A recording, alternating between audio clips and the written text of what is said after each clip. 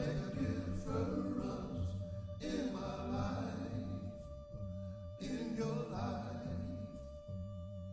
Sundays at Central make a difference in my life, in my life.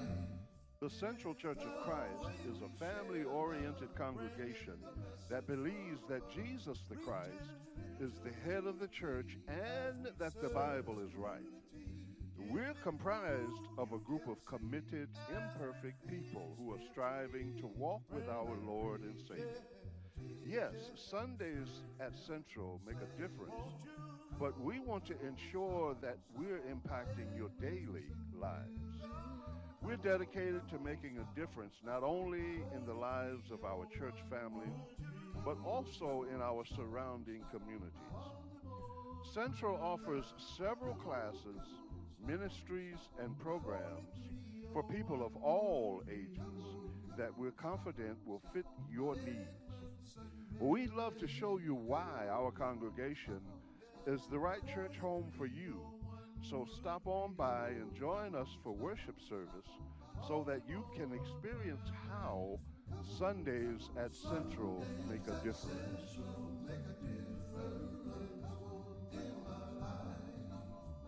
Welcome to Central Church of Christ, where Sundays at Central make a difference. Jesus loves you, this we know. Sundays at Central make a difference. Stop on by. We want to show you love. Come on, stop on by. Come on.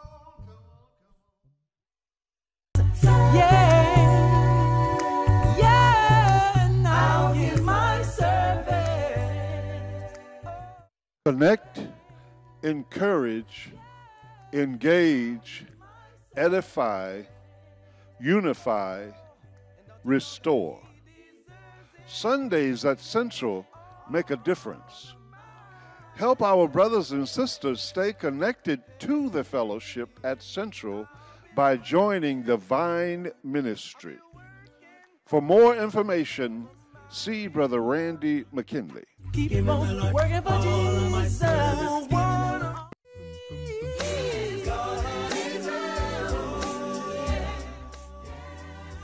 By the grace of God, we are in phase 2 of our COVID-19 procedure.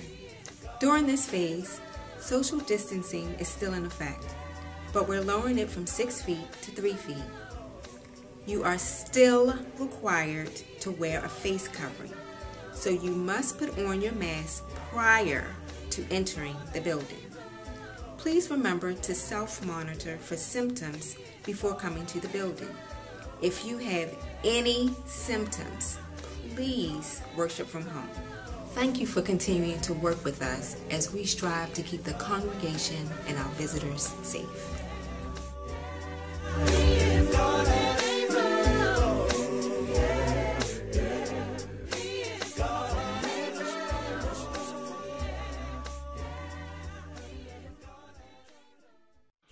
Good morning, Central. Here are a few housekeeping reminders before we begin our worship service. Please remember to put electronic devices on silent, wear your mask while in the building, adhere to social distancing, follow the dismissal procedure at the end of worship service, and if you have a precious little one who may get restless, please utilize the mother's room or take them to junior worship. Central, it's time to worship. Worship, to worship, and give God all of the praise. It's time to... I'll live in glory. And then plan in your mind, I love to praise him. All right?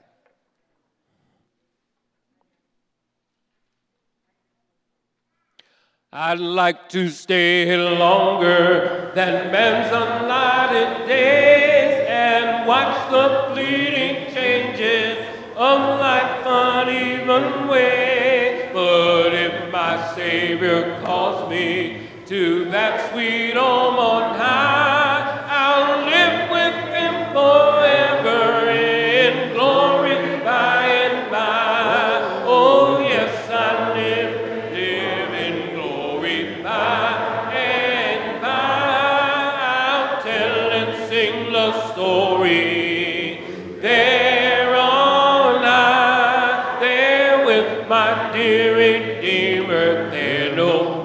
no more to die. Oh, yes, I live in glory by and by.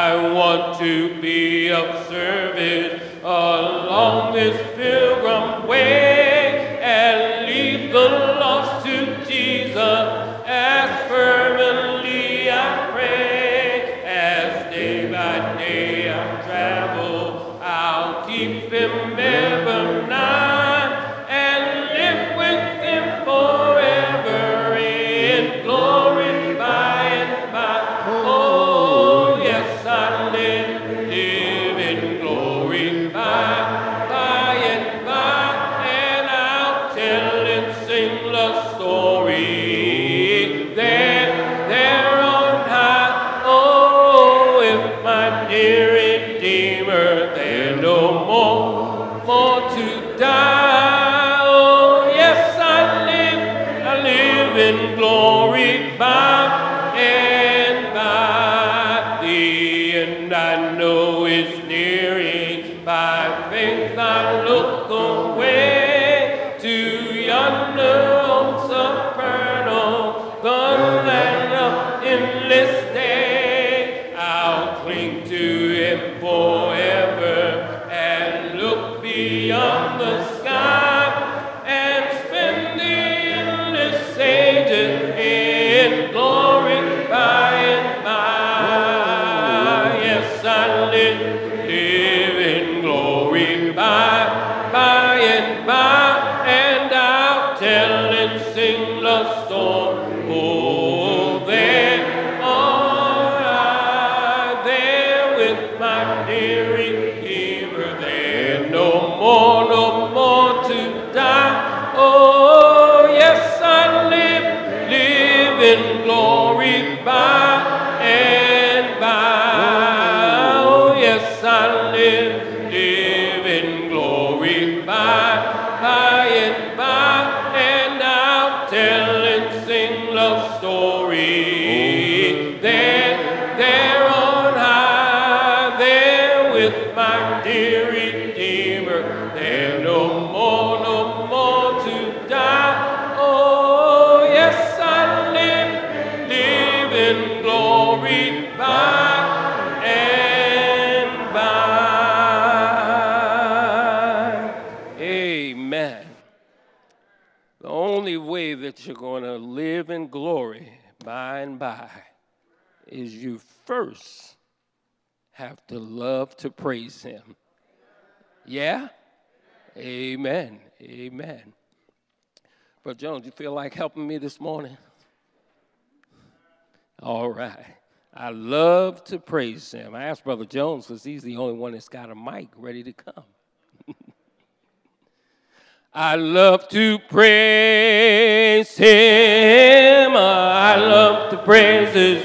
I love to praise him. I love to praise his. I love to praise him. I love to praise his name. You know that I love to praise his holy name. 'Cause he's my rock, yeah, he's my rock, my soul is shield, and he's the wheel, yeah, in the middle of the wheel. I know he'll never let me down. He is a Jew, he is my Jew. You know that I have found. I'm singing hallelujah, hallelujah, hallelujah, hallelujah. Well, I love to praise his name. I'm singing hallelujah, hallelujah, hallelujah, hallelujah. Well, yeah, I love to praise his.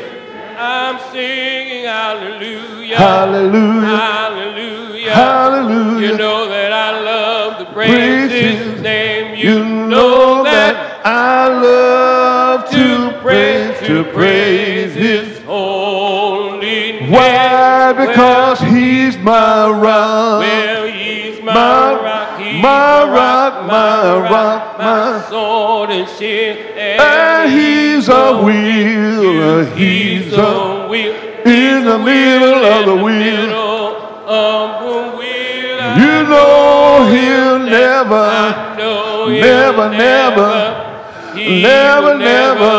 let me down. He's just a Jew. He's just a Jew. A Jew that I found. Oh, sing hallelujah. Hallelujah. Hallelujah. Hallelujah. Oh, I love to praise His name. Oh, sing hallelujah. Hallelujah. Hallelujah. Hallelujah. Oh, I love to praise His name. Oh, sing it, hallelujah. Hallelujah. Hallelujah. Yes, I love to praise His name. You know that I love to praise His holy name. Oh, he's my rock, yeah. He's my rock, my sword and shield, and he's the wheel. Oh, he's the wheel. He's the wheel in the middle of the wheel. I know that he will never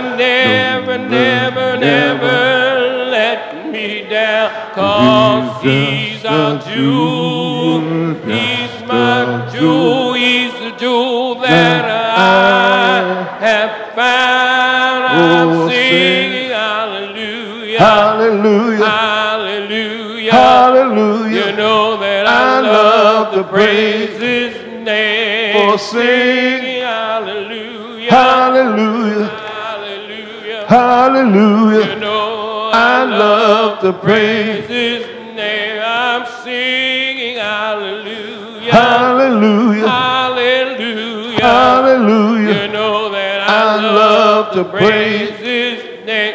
You know that I love to praise. You know that I love to praise. you know that I love to praise praise His holy name.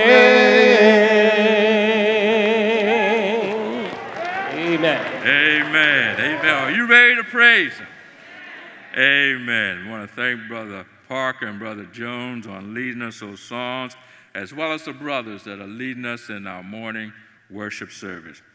Good to see everybody this morning. Praise God. He has blessed us to come together again on another Lord's Day. Before we begin, we'd like to welcome our visitors. If we have any visitors with us this morning, we want you to know that you are our honored guests. Glad to have you with us this morning on this Lord's Day.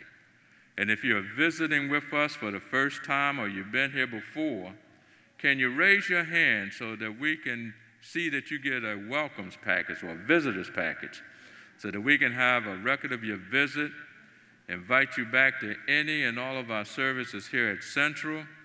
And if you have any questions concerning the Church of Christ, we would be more than happy to sit down with you on a one-on-one and have a Bible study, whether it's in person or on Zoom, so that you can have a clear understanding on what God will have us to do that's pleasing in His sight, and also be a part of His kingdom.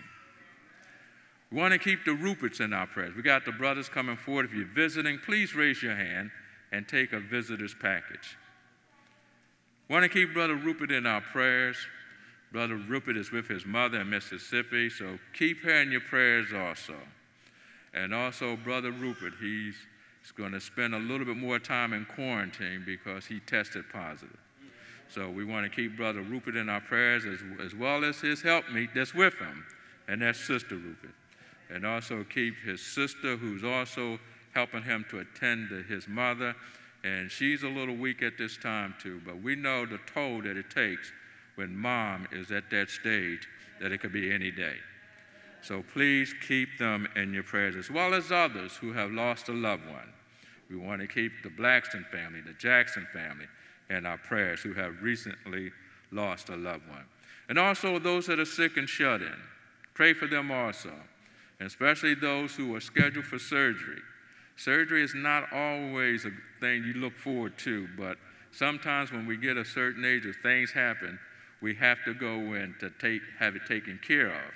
But we pray that you be with those who are going in for surgery, and especially for the doctors and the nurses, that everything will go well. And pray for those who are traveling also. And most of all, pray for our country. We're at a point now that seems like everything goes and anything's acceptable. But we want to trust God and keep our faith in Him. Now, I'm up here not to preach. I'm up here to introduce the speaker who's going to do the preaching. Now, this is a young man. I'm calling him young man because I'm older than him. I've known him since he was never short. That's one thing. But I've known him since he was a young man back on Pitcher Street. I watched he and his brothers grow. And this is a young man who grew from a young man sitting on the pews over at Pitcher Street to now a preacher of a congregation. I admired his drive and his love for the Lord. And then he met a young lady along the way that also stirred him up some more, strengthened him up. Now, he's already tall and straight. Now he's even straighter. And we thank God for his wife, Deanna Cook. And also his mom, who raised 4 boys. Now, that's something when a woman can raise 4, and we will call them knuckleheads, but no, they're young men, but 4 boys, and they did an outstanding job because they're all grown, responsible men. But Brother Ricky Cook, who's the minister at the Laurel Church of Christ, where he labors, he's with us here today. And one thing about Brother Cook, he's one of the sons of Central. And whenever the call is of need, he does not hesitate. He's here. So at this time, we're going to stand and welcome Brother Ricky Cook, who's not a stranger, but just a son who come home to preach. So we're going to be led in a song by Brother Parker, and the next voice you hear will be that of Brother Ricky Garrick Cook. There is beyond the age of blue a God concealed from human sight. He tinted skies with heavenly hue and framed the world with his great might. There is a God. He is the light, like that basis. In him we live and we survive from the stuff God created man. He is our God, the great I am, the great I am. There was a long, long time ago a God whose voice the prophets heard. He is the God that we should know, who speaks from his inspired word. There is a God. Come on, basses. He is in him we live, in him we live, and we survive from the stuff God created man. He is our God,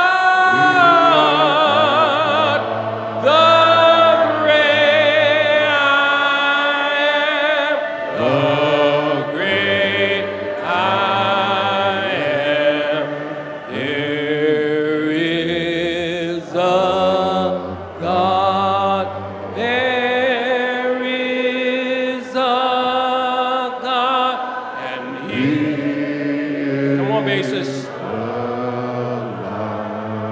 He is alive. In him we live. In him we live. And we survive. And we survive from dust. Yes, ladies. From dust, our God created man,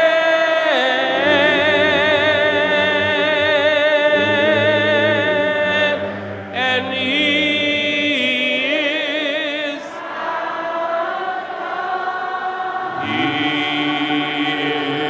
is our God, God great I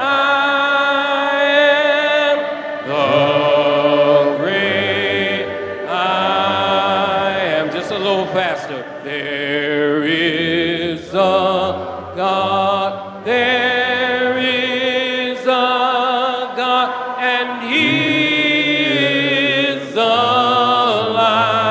He is alive. In him we live. In him we all live. And we survive. And we survive. Come on, ladies. From dust, our God,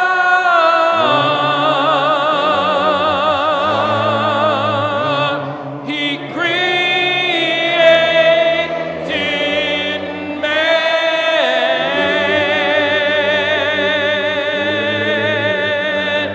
and he is our God,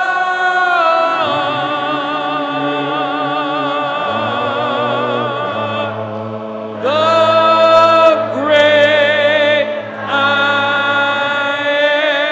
am, the great I am. Amen. Amen. Good morning. We want to first and foremost acknowledge to our Father and God in heaven that we are grateful for all of his love, mercy, and blessings. If you are here this morning, God has blessed you. The past 3 years have changed things for all of us, but they have not affected all of us to the same degree. Some people have been sick with COVID and are still sick. Some have died. Some have seen their financial situations change. And to this list, a whole host of things could be added. But I'm glad that God offers us true consolation in our times of trial and adversity. And when I say true consolation, I don't mean that God calls for us to act like everything is fine and nothing bothers me. Ignoring or denying our troubles is in no way helpful. God does not call us to ignore or deny our circumstances. He calls for us to trust his loving kindness and his faithfulness. One of the things that will help us to do this is remembering all that God has done in our past. He has blessed us so that he may bless us again. The psalmist declares in Psalm 42, verse 11, "Why art thou cast down, O my soul? And why art thou disquieted within me? Hope thou in God, for I shall yet praise him, who is the health of my countenance and my God."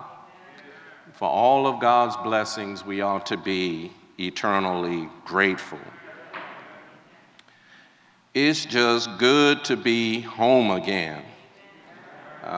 If you have the blessing and the privilege of being at Central every Sunday, then you may take what a blessing it is to be here for granted. But when you are away somewhere else and you get to come back, you just appreciate. I think y'all still say Sundays at Central make a difference. It's just good to be home again. When Brother Rupert called and asked if I would fill in for him, not just because of the circumstances surrounding his mother, but I have been blessed in my lifetime to take so much from this congregation. It's just a very small thing for me to come back and try to give something back when I've been blessed to receive over the years. So it is just our hearts overjoyed to be here this morning. We want to ask if you have your copy of the Word of God. However that may be, whether you were like me and you're still using the old school traditional book, or if you're new school, you're using a cell phone, an iPad, or some other electronic device, to join us in Job chapter 42. We want to read again there in Job 42, verses 12, 16, and 17. So the Lord blessed the latter end of Job more than his beginning, for he had 14,000 sheep and 6,000 camels and 1,000 yoke of oxen and 1,000 she-donkeys. I believe the brother that read that last word in verse 12 read it the same way I read it, probably for the same reason. My mother's sitting right there on the second row. Verse 16, after this lived Job 140 years and saw his sons and his sons' sons, even 4 generations. So Job died being old and full of days. Based on the word here recorded in Job chapter 42, we want to use this morning as a subject, happily ever after. I hope the inflection of my voice conveys to you that we intend for this to be understood as a question. For on this time side of life, any story that ends and they lived happily ever after usually begins with the words, once upon a time. But as we consider the text that we have before us here in Job chapter 42, if you don't know God, it sounds like you're reading a fairy tale. Job's captivity is turned.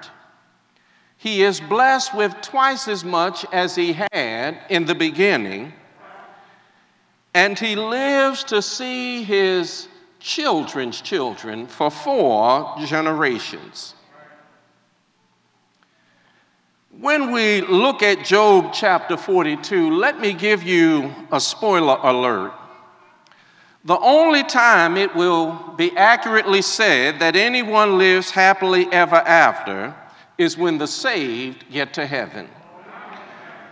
I remember the apostle saying in 2 Corinthians 4, beginning at verse number 16, "For which cause we faint not, but though our outward man perish, yet the inward man is renewed day by day.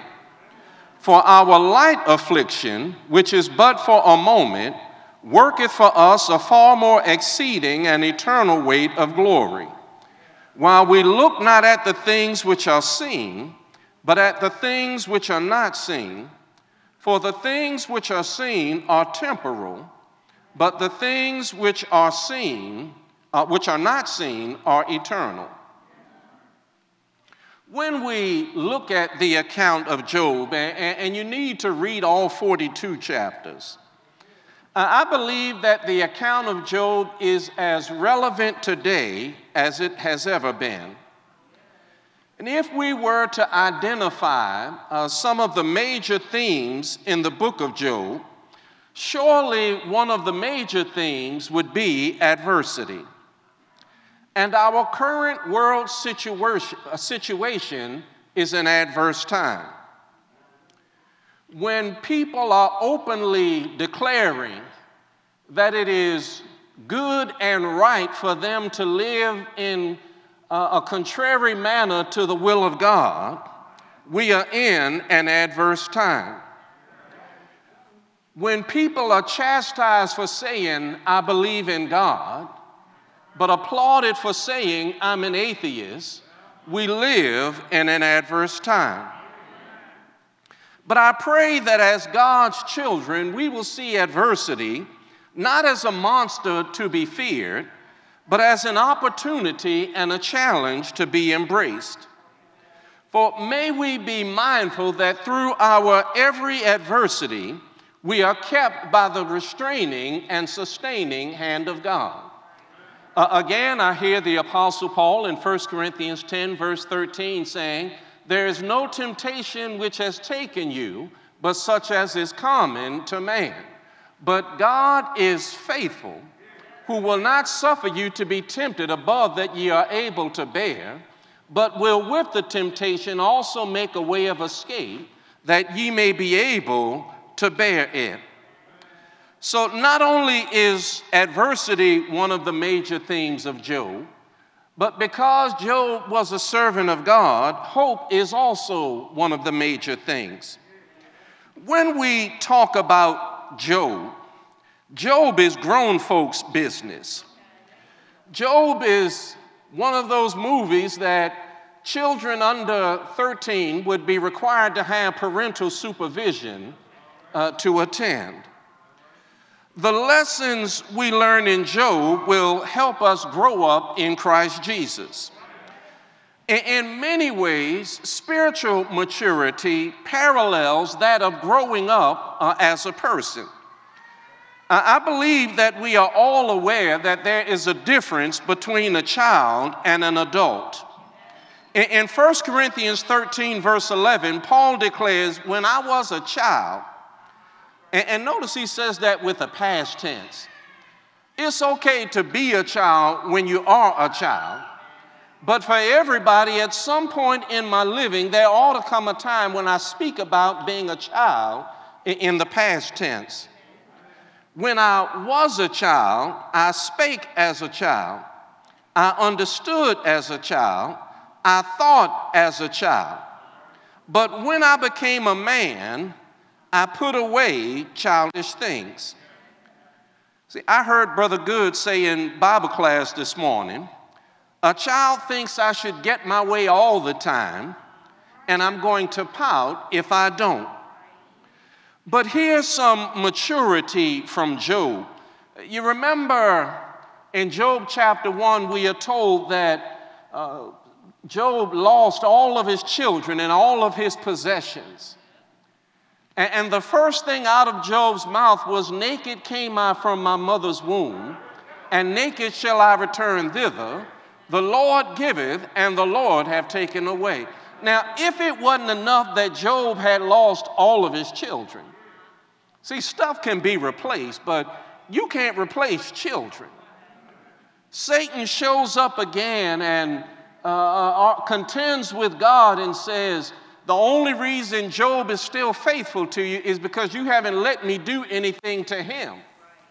See, people can stand stuff happening to other people, but let me do something to Job and he will curse you to your face. And the restraining hand of God says, you can do what you want, but you can't take his life. And so you remember Satan's response to this was to strike Job with a disease from the top of his head to the bottom of his feet. Now, Mrs. Job had been suffering all this time too. And Mrs. Job says to Job, do you still retain your integrity? Curse God and die. Do you see what Job is up against here? I've lost all my stuff. Some of us would boo-hoo like there's no tomorrow if we lost what little stuff we have. I've lost all of my children, all at the same time in one fell swoop. And then the person who I share the closest relationship with has told me to turn my back on God. But Job was a grown-up. In Job 2, verse number 10, Job says, thou speakest as one of the foolish women speaketh. What, shall we receive good at the hand of God, and shall we not receive evil? In all this did not Job sin with his lips. That's a grown-up talking like that. And I know Job was a grown-up, not just from what he said in chapter 2, but when you get to Job chapter 42, if you look at verse number 11, then came there unto him all his brethren, and all his sisters, and all they that had been of his acquaintance before, and did eat bread with him in his house, and they bemoaned him and comforted him over all the evil that the Lord had brought upon him. Every man also gave him a piece of money, and every one an earring of gold. I know Job was an adult because listen to what it says in verse number 11. All the people that have been conspicuously absent during all the time of my suffering, when God turns my captivity, here they show up. Not only have they been absent during all my suffering, but they show up and have the gall to eat bread at my table. I wonder how many of us, if I had suffered, not even like Job suffered, but if I had suffered at all, and you were nowhere to be found during all the time of my suffering, but when God turns my captivity, here you come talking about, praise the Lord, how you doing? Job remained the same grown man that he had always been. When Job says, shall we receive good at the hand of the Lord only, and not receive, the word is evil there, but it would be synonymous with unpleasant. Job uses grown-up language. I hope to be like Job when I grow up and become more adult-like in my adult days. I believe that when we suffer, our initial reaction, our initial hope and desire is that God will deliver us from trouble. But as I grow up, I may still desire that God deliver me from my trouble, but at some point my desire needs to become that God will be glorified however this thing works out. And my hope is that he will preserve me according to my will. And I can say like the master said, not my will, but thy will be done. When we look at the account of Job, and you have to hang in there with God until you reach your own chapter 42, until God turns your captivity, and appreciate that may not be until you leave this life. But there are some lessons to be learned from Job. When I read Job's account says to me, number one, that adversity equips us for greater adversity. Now, when I say that, appreciate that it means if I'm faithful to God through my present adversity, it builds my faith and allows God to call my name for something greater. Do you remember back in Job chapter 1, where the Bible says there was a day when the sons of God came to present themselves for the Lord, and Satan came also with them? And the Lord said, have you beheld my servant Job? I find it interesting that God called Job's name. See, Job wasn't the only one alive then, but God can't call everybody's name. See, God can't depend on everybody to suffer faithfully. I find it interesting that God didn't call the name of Job's 3 friends. You remember Elihu, Bildad, and Zophar, or Eliphaz, Bildad, and Zophar. Elihu came along a little bit later. But I find it interesting God didn't call their names. For all that they had to say of a theological nature, God didn't say, have you beheld my servant Bildad? Have you beheld my servant Eliphaz? Have you beheld my servant Zophar? He said, have you beheld my servant Job? See, God knows all of us. And God knows whose name he can call. What I would find troubling is if God could never call my name for anything. Now, I'm not saying call my name for everything. I'm not volunteering for every adversity. But I pray that God can call my name for something. When we look at Job's account is about more than just what happened to Job. I wonder if we've come to that realization in life. My life is about more than what happens to me. And maybe if I understood that life is about more than what happens to me, maybe God would be able to bring some joy into my living and be able to use me for something more than he currently does. See, this was about more than just what was happening to Job.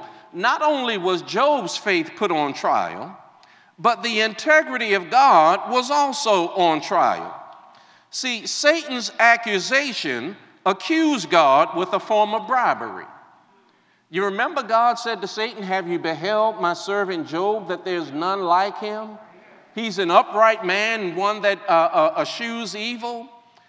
In Job 1 in verse 9, then Satan answered the Lord and said, doth Job fear God for naught?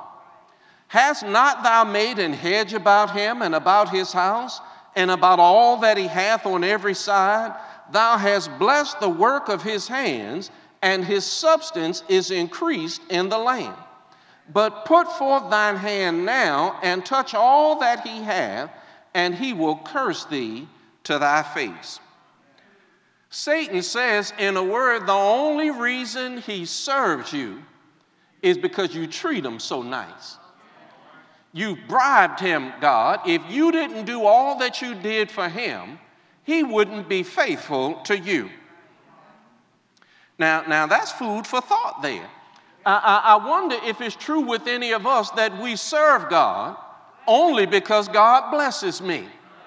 Am I the kind of Christian that I can come in and sing loud and long on Sunday when the bills are paid and my COVID test came back negative, but the kind of Christian who has questions about everything and declares that it ain't fair when it's my turn for some adversity? We can't serve God on a quid pro quo basis. You know, it's not serve God, do something to get something. We must do right because it is right, and whatever God allows, like Job said, blessed be the name of the Lord. And may God bless us to appreciate that the lives that we live are in some way a commentary on the God that we serve. See, as a child of God, you are his servant, his steward, and his representative. Now, if you were raised in a proper house, you probably got that pep talk from time to time when you were going out in public. You know, your parents pull you and your siblings together and say, now, when we get out here, don't you embarrass me. And if you embarrass me, I'm going to embarrass you. That's if you grew up in a proper house. Well, how does my behavior embarrass my parents? Because my behavior is a commentary on how they have raised me. See, you can just listen to folk talk sometime and tell how they've been raised. You know, even as an adult, you have adults that know that you still say yes, ma'am, and yes, sir, to certain folk because they were raised properly. You have folk that know that when somebody gives you something, you say thank you. Or when they say thank you, you say you're welcome. You look at a young man, and if he knows to hitch his pants all the way up to his waist and put a belt on so they don't slide down so you can see his Fruit of the Looms, you know he was raised in a proper house. Or if you see a young lady and she knows that I'm not supposed to come out looking like I'm for sale, she was raised in a proper house. One of the things that will help us in our adversity is to remember. Remember what? Remember that God is able and God is faithful. To have been through something is to have the blessing of being able to look back at what God has already done. And what he has already done ought to give me courage to face the present and the future. You remember a little shepherd boy by the name of David wanted to go out and fight a giant by the name of Goliath? And do you remember what the little shepherd boy's rationale was? He remembered what God had done in the past. A bear came and took one of the sheep from the flock. A lion came and took one of the sheep from the flock. And God blessed me to grab the lion by the mane and kill him.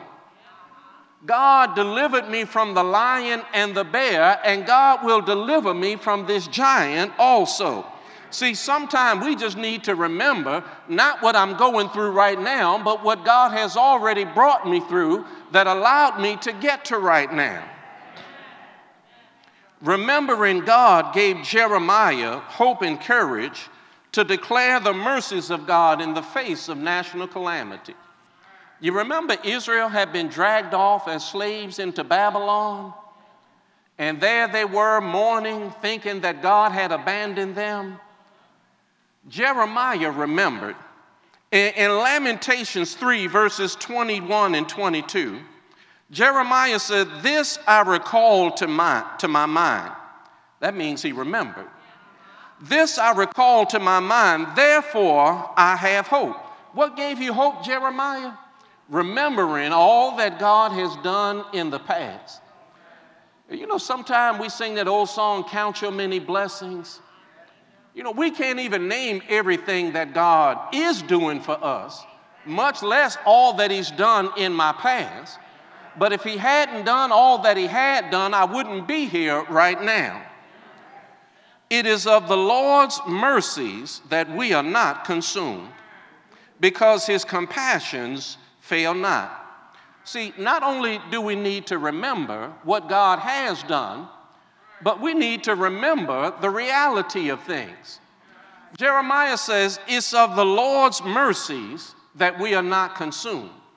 You think you're going through something? Try going through the something you're going through without the power of God to sustain you. Then you'd really be going through something.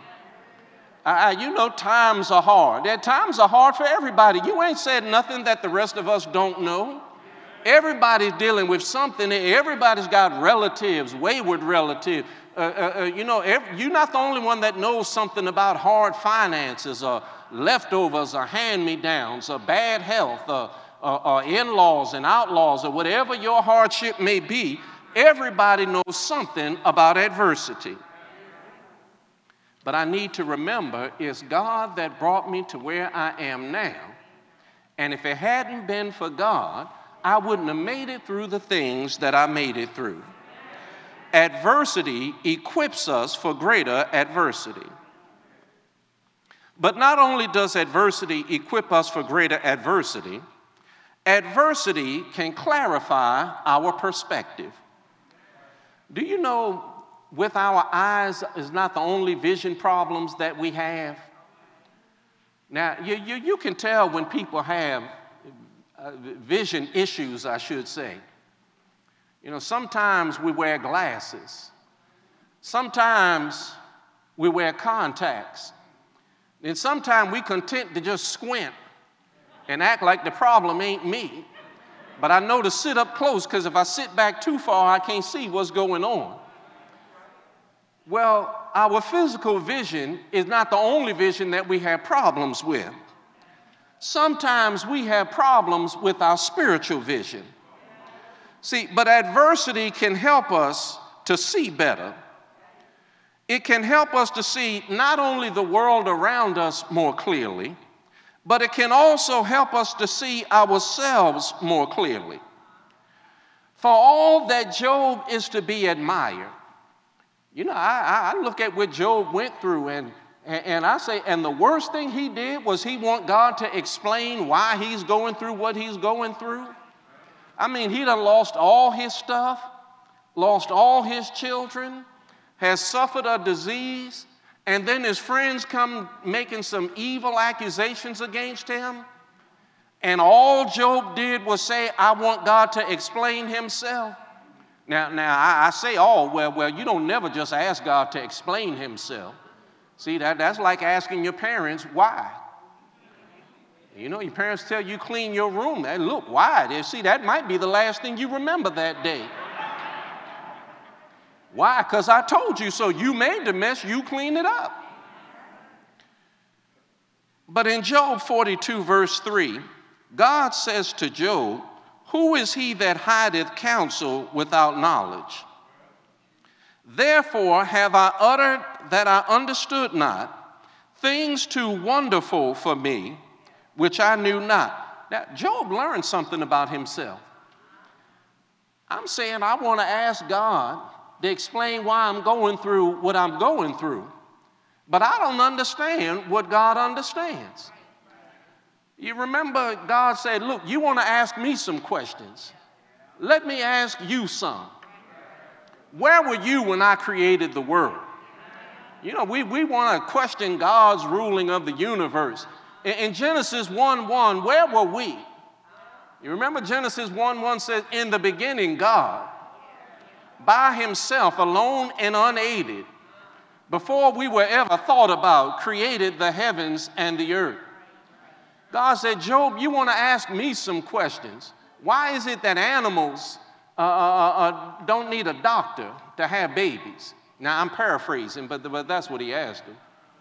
You want to ask me questions. Where do I keep the snow? I didn't even know snow had a storage place. You want to ask me something. See, Job, when you know what I know, and you understand what I understand, and you can do what I do, then maybe you can ask me a question, but until then, boy, you way out of your place. You ever, as a child, have people tell you this is grown folks' conversation? Job, you are way out of line to ask me why I'm allowing what I allow. Someone has said, the more you learn, the more you appreciate how much you don't know. See, when we look at the things that happen in life, like Job, we come to appreciate, we must embrace the fact that we can't see what God sees. And not being able to see what God sees, we are in no position to question what he does or what he allows. You know, we can't see what God sees. As a kid, I couldn't even see what my mother could see. You know, she would say, my paycheck is spent before I get it. I went, how is spent before you get it? You ain't even got the money yet. How you spent it? And never gave consideration. See, part of the reason it's already spent is because you and your three brothers like sleeping indoors. And you like eating 3 square meals a day. And you like going to school with clothes on. See, that's why I spent before I get it. Now, as a child, all that got by me. Now, when I got older and had children of my own, it started to become a little more clear. See, they're not some a bank where you just go in and pull $1 out every time you need it. And before you swipe that card, you got to put some money in the bank before you swipe. And that swipe is only as good as how much you put in when you were there. even in retrospect, we may not see what God sees. There's nowhere in the entire Bible record that has ever indicated that Job became aware of the conversation that took place between God and Satan. Job never knew that God testified on his behalf. Job never knew that not only did the devil accuse you, Job, but he also accused God. But God thought enough of you to represent him by adversity. What Job did come to see is that life is bigger than any one individual. Do you know sometimes I'm going through something and it really has nothing to do with me? Sometimes God is using me to be a blessing to other people. Paul wrote to the Philippians that his adversity was actually a catalyst for the spreading of the gospel. It's not about me. God wants some other people to hear the good news of Christ Jesus. In Philippians 1, verse 12, Paul says, "But I would ye should understand, brethren, that the things which happened unto me have fallen out rather unto the furtherance of the gospel." Now that's more grown folk conversation. Paul says, see, the reason God allowed me to be put in jail is because I'm going to be able to preach to some people that wouldn't hear the gospel otherwise. I'm going to stand before kings and governors. So yeah, it's not pleasant in the jail, and yeah, the rodents running around, nibbling at your feet, and it's dirty in here and all of that. Paul said, but it's bigger than me. God is using me to be a blessing to somebody else. I wonder which of us God could call our name and say, I can use that person in adversity to be a blessing to somebody else. If the question is asked, why does God allow his faithful servants to suffer? Paul's declaration lends clarity to our perspective. See, sometimes God lets me suffer because it ain't about me. It's about God seeing things bigger than just me. It's about God understanding that there are people all around this world, and I don't want a single one of them to die in their sins. So I'm going to use you to be a blessing to somebody else. And guess what? Because I made you, I don't even have to tell you that I'm using you. I don't have to get your approval to use you. I don't even have to tell you why what happened happened. But we know God is faithful. I know that whatever God allows to come my way, God has already put my faith on one side of the scales and put trouble on the other side of the scale, and it always balanced out by his sustaining grace. There is a third thing from the text here this morning. Not only does adversity prepare us for greater adversity, and adversity can clarify our perspective, but adversity can increase our understanding. See, Job didn't understand everything after the things relayed to us in this account, but I believe he understood more than he had before this account. Now, let me stress that his understanding of all that happened was limited. And that's important because it says we may not understand why we go through what we go through. But if we are faithful to God, we'll understand God better. See, because I sat in worship service and sang about God being a deliverer. But I really didn't understand how much of a deliverer he is until he delivered me from something. Now, I don't know why I went through what I went through. I don't know if God was trying to show me something or show somebody else something. But I understand that he's a deliverer. See, being faithful to God through adversity will open our eyes to the power of God. I believe intellectually we are aware of God's power. You know, somebody said Genesis 1:1, we know the scripture, in the beginning God created the heavens and the earth. And we believe that. We believe that God created the heavens and the earth. I even believe, like the Hebrew writer said, through faith we understand that God brought something out of nothing. Now, I don't know how he did it. I just know that he did.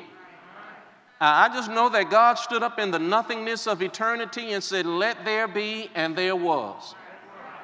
Now, I'm not God, so I don't have to know how he did it. I just see the fact that he did it every time I open my eyes and look around. We are intellectually aware of his power, but we need to be personally persuaded of his power. See, when I'm persuaded of his power, do you remember Paul saying, Philippians 4:6, don't worry about anything, be careful for nothing, but in everything, by prayer with supplication with thanksgiving, let your requests be made known unto God. See, that's what I do when I'm personally persuaded of God's power. I'm not going to worry about it. My job just gave me a notice that I'm being laid off, or that they're closing up operations here in the States and moving overseas. See, if I'm personally persuaded of God's power, I don't worry about that. Now, I don't act like it ain't an issue, but I ain't going to stay up at night fretting, because the earth is the Lord's and the fullness thereof, the world and they that dwell therein. Now, what I need to remember is if God got me that job, he's fully capable of getting me another one. I need to remember sometimes you look back and you still don't know how God did what he did. You're just glad he did it. You look back and all you can do is say, you know, that wasn't nothing but God.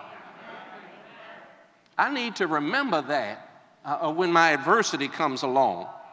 I need to be personally persuaded of his power. In 2 Timothy 1, verse number 12, Paul says, for the which cause I also suffer these things. Nevertheless, I am not ashamed, for I know whom I have believed. See, Paul's saying I'm personally persuaded, and am persuaded that he is able to keep that which I have committed unto him against that day. See, when I'm personally persuaded of God's power, that's when I stop worrying. God got it covered. Now, that don't mean he's going to handle it the way I ask him to handle it, but he's got it covered. That's why I pray, not my will, but thy will be done. It might be the will of God that I experience some turbulence. Maybe I'm going to go through some adversity. I'm just glad the restraining hand of God says your adversity is never going to be greater than your faith, and I'm going to give you a bigger portion of grace so that you can withstand it. Now, you probably like me. I'm not, you know, anybody volunteering, step forward. I'm not necessarily stepping forward, but I'm glad God got me covered when it's my turn. See, the power of God transcends his being able to remove my trouble. The power of God can sustain me in my trouble and change my sorrow to rejoicing. You remember Paul talking about his thorn in the flesh, 2 Corinthians 12. Whatever that thorn was, it bothered Paul, to the point where Paul prayed 3 times asking the Lord to take it. Now, Paul wasn't the kind to pray about the sniffles. You know, some people, every little ache and pain they have is a federal case. Now, for Paul to ask God 3 times to take it, this the man that, you know, got stoned and was ready to go back and preach to the folk that had stoned him. The man who had been beat and whipped and still had more to say. Whatever that thorn was, it was putting something on him. I asked God 3 times to take it. And you know what God had the nerve to say? No, nope, ni yet. That's Russian for no. I don't know Russian. That's the one Russian word I know. God said no, no, no. But I'm going to give you a bigger portion of grace. Now, here's where we got to be careful. What if Paul had pouted and said, I don't want a bigger portion of grace. I want you to take it. See, God is not their father that if you pout long enough, he'll give in. See, if you won't take a bigger portion of grace, guess what you get? Nothing. Let's say you try to handle it by yourself. This is my will, that you suffer for my name's sake. But I created you, Paul. I can use you how I please. God created us. He can use us as he pleases. But when we learn to submit ourselves to God's will, even the things we wouldn't choose become occasions for rejoicing.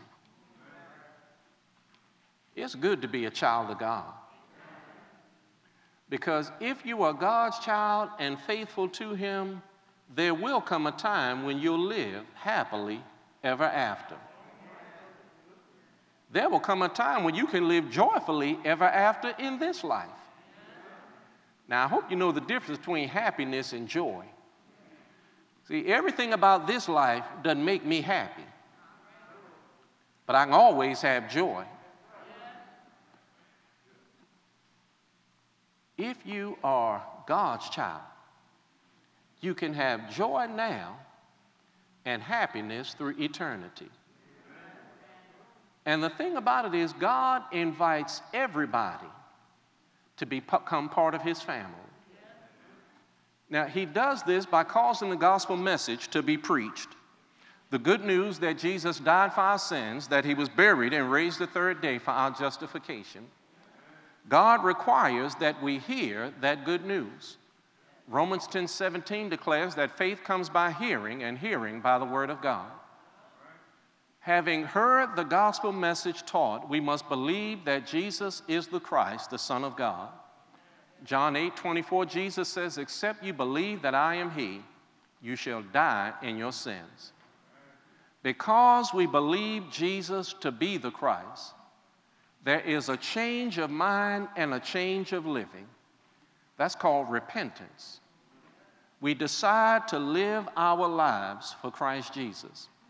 In Acts 17:30-31, the Bible says there was a time when God winked at ignorance, but now he commands that all men everywhere repent, because he has appointed a day in which he will judge the world in righteousness by Christ Jesus. We must make the confession of faith that Jesus is the Christ, the Son of God, Matthew 10:32. And having confessed Jesus to be the Christ, we must be baptized in water for the remission of sins. In Acts 2:38, the first time the gospel was preached, the question had been asked, men and brethren, what shall we do? Now, in context, they wanted to know how they made matters right with God. In Acts 2:38, Peter answered and said, repent and be baptized, every one of you, in the name of Christ Jesus for the remission of sins, and you shall receive the gift of the Holy Spirit. When we go down into the waters of baptism as an obedient response to the gospel message, as a matter of grace and mercy, God washes away our sins by the blood of Christ Jesus, puts his Spirit inside of us, and adds us to the church of Christ. He gives us a family to help us bear up under adversity. Perhaps you're here this morning, you want to respond to the gospel message. If this is your desire, then we bid you to come as we stand and as we sing the song of invitation. Yield not to temptation, for yielding is sin. You know that victory will help you some other to win.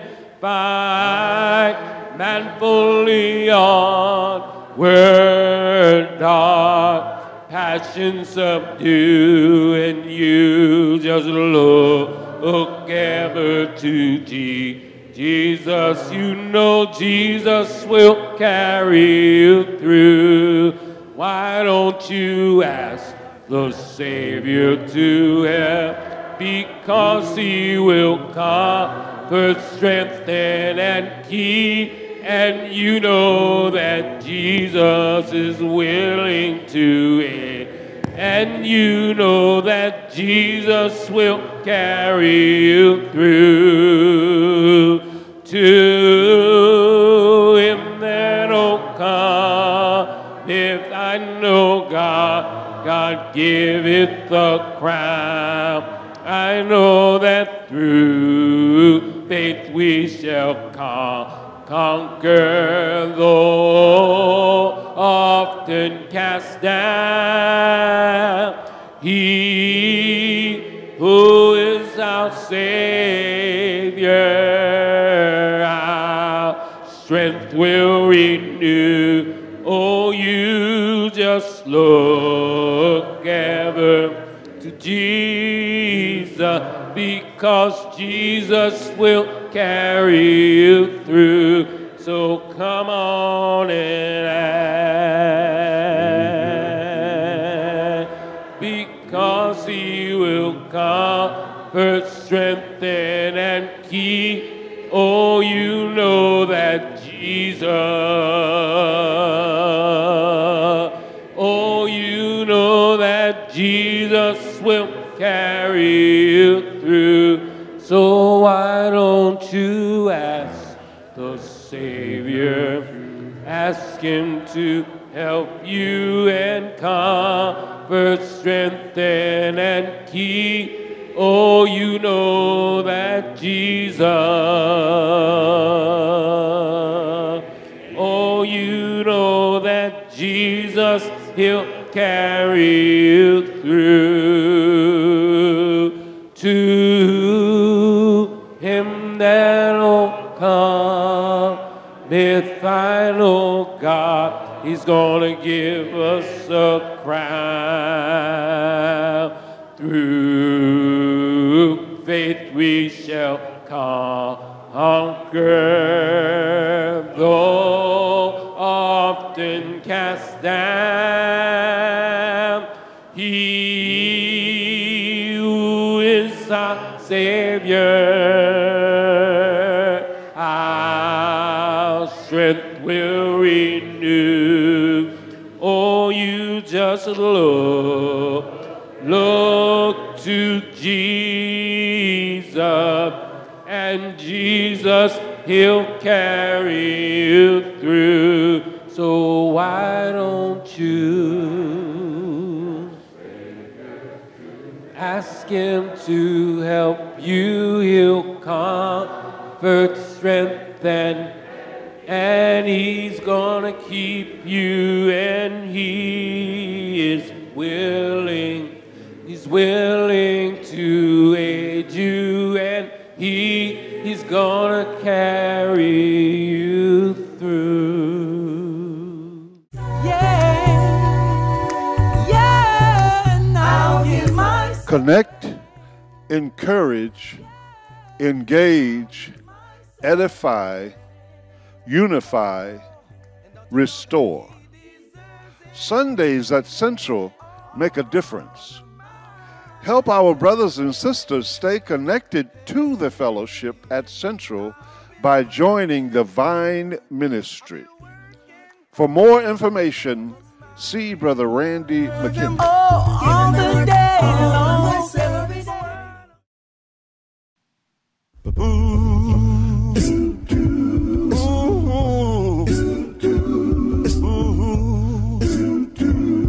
Well, overtaken by the love of Christ, I made a vow to give him my life. At the potter's table, on the potter's wheel, mold and shape me, Lord, that I may be filled and live in memory.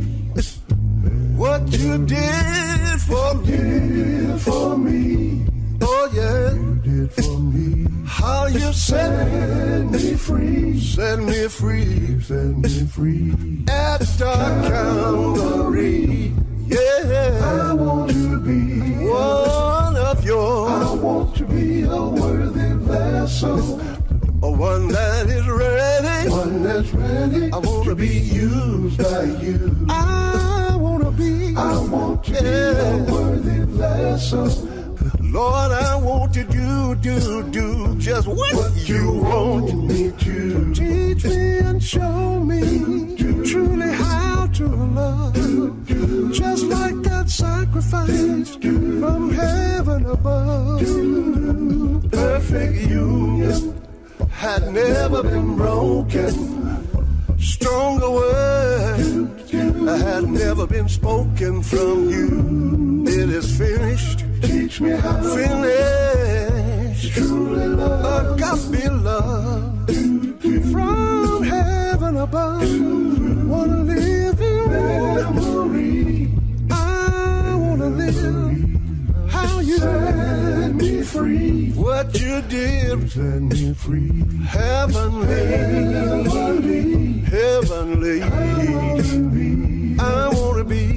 I want to be a worthy vessel. Want to be used. One that's ready to be used by you. I want to be a worthy vessel. I want to do. One that's ready to be used by you. Live memory. What you did for me. Heavenly for me. It was set me free. Set me free. I'm living in a covenant that no one can destroy. So much love, so much joy I feel in my soul. I know that I am His living memory. Oh yeah, what you did for me, set me free, set me free. I want to be a worthy vessel. One that's ready. I want to be a worthy vessel. Mold me and shape me, Lord. I want to be a worthy vessel. What you want me. I want to be bring it, won't you? Come on, stop on by Edmondsonville. Come on, stop on by 4301 Won't you? Come on, stop on by Baltimore, Maryland.